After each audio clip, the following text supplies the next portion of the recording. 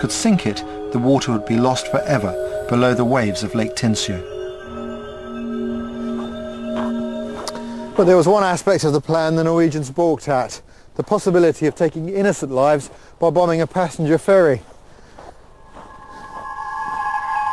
We had quite a lot of telegrams going back and forth from England about this.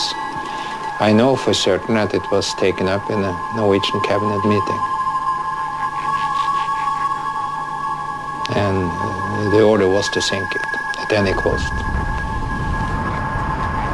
If innocent lives were going to be taken, the saboteurs had to make absolutely certain that the water would be lost to the Germans forever. They had to sink the ferry in the deepest part of the lake, so there could be no chance of a salvage operation, and those lives wouldn't have been lost in vain. When the ferry has been underway for 1 hour and 10 minutes, it comes to a place on Lake Tinsio, which is 400 meters deep. But there are fishermen on the water, so there would be a possibility of those passengers who were in the water to be saved. One problem the saboteurs faced was that the heavy water itself was closely guarded as it moved from the plant to the lake.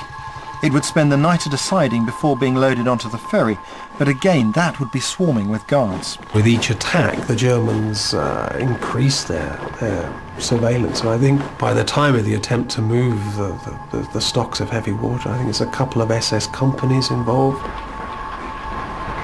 So crucial was the heavy water to the Nazi war effort that those SS companies were under the personal supervision of General Nicholas von Falkenhorst, the commander of German forces in Norway. Falkenhorst told the commander at Rjukan that when you are ordered to guard anything as precious as this, as a chest of gold, sit on it. Don't walk around it and guard it from the outside. Sit on the chest. And that's what the Germans and the German commander did. He put a lot of German soldiers and sat on the transport itself during the whole night.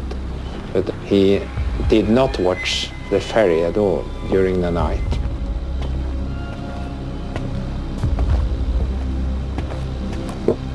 We knew there was a trapdoor from one of the cabins down to the hull of the ship. The two others were to go down the trapdoor and I would guard the top.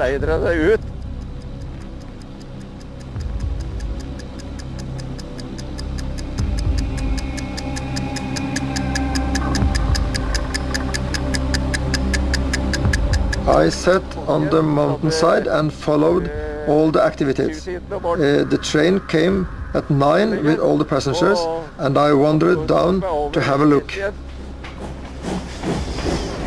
The whistle blew at nearly 10 and I disappeared.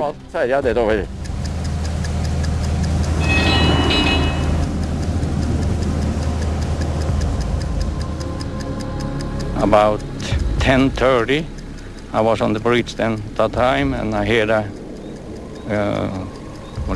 explosion down in the ship. The ship started to went over to the port side.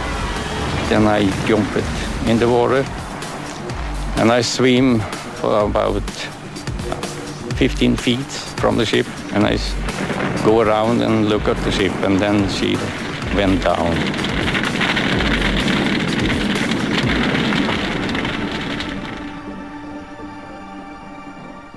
Several civilians were picked up by local fishermen, but 14 Norwegians died, along with 4 German guards. As for the heavy water, well, it's still down there. In April 1945, after the German surrender, their atomic plant was found hidden in a Bavarian village. It was short of the 700 litres of heavy water needed to go critical, the first phase in making a bomb. Almost exactly the amount which had been destroyed when the ferry was sunk. Today, opinion is divided as to whether the Nazis could actually have produced an atomic bomb. But in the light of what was known at the time, there really isn't an issue. Whether the Germans were a month, a year, 2 years away, whether German scientists were sufficiently morally strong, that they would never put a bomb in the hands of Hitler, is almost irrelevant. The essential thing to remember is at the time the Allies feared, suspected, and had good grounds to fear and suspect that the Germans were embarked on a race for an atomic bomb.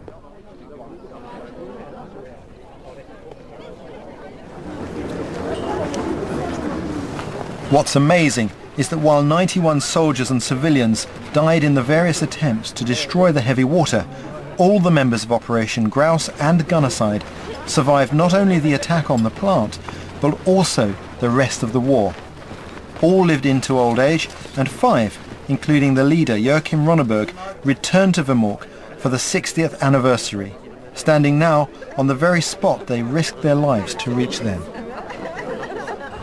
Seems very peaceful now.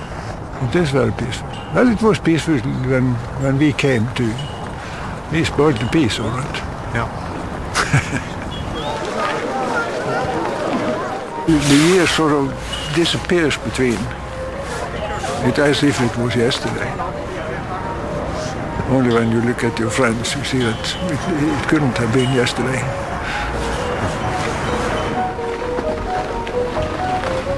The success of the operation reverberated throughout Whitehall at the highest levels.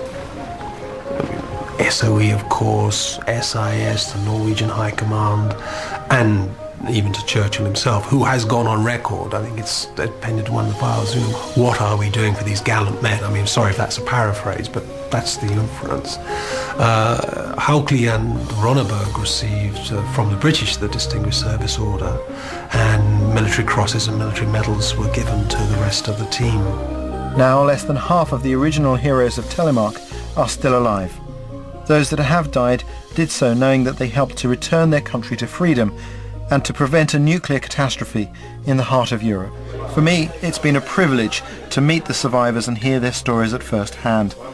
It's been fascinating too to try and recreate some of what they did using a team of modern commandos from Britain and Norway, the two countries which collaborated so successfully to thwart Hitler's designs. My experience in Scotland and England with the British and Scottish people, and the time I spent in the mountains during the war with my comrades is one of the most important periods of my life. We have come out of the war and the friendships are stronger than they ever were. That tells something that you have chosen the right sorts of people. It's poignant to see these pictures of the two teams, old and new, enjoying a meal together.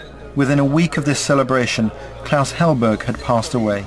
In his 84 years, and despite the best efforts of Hollywood, he never accepted that he was anything other than a patriotic Norwegian doing his duty. All the people living in the towns, housewives, trying to get food for the families. They were the heroes. We could hide ourselves in the mountains, in the forests. But without the ability of these men, then in their 20s, to survive such an unforgiving place, the war might have been lost. They were the real heroes of Telemark. Their example echoes down to us yet. In my work to teach people about wilderness, I've so often come up against the fact that it's not the skills that are really important, but internal strength. And I think that that's really what's embodied in this story. The Norwegians have a word, utholdenhet, which loosely translates as endurance. And that's exactly what these young men demonstrated. Their determination to battle on against all odds and to weather the most appalling conditions helped ensure an Allied victory. To me, it's an inspiration and reminds me of how important it is to encourage an adventurous spirit in young people.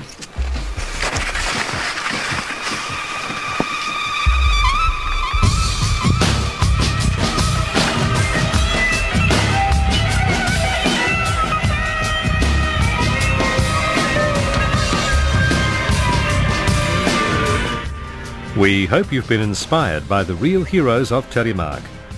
Next week, search for the answers to a 4,000-year-old mystery in The Quest for the Lost Pharaoh, 8:30 next Wednesday night. Coming up, a family of overachievers face life on a tropical island in worlds apart.